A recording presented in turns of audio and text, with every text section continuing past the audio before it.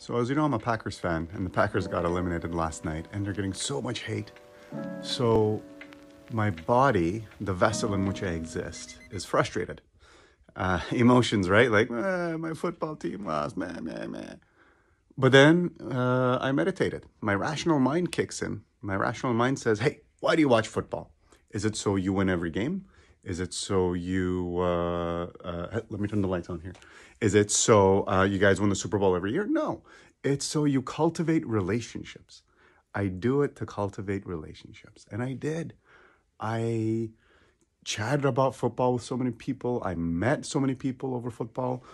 My son really started getting into it this year. So the season was a great success. And I'm really happy. I couldn't be happier.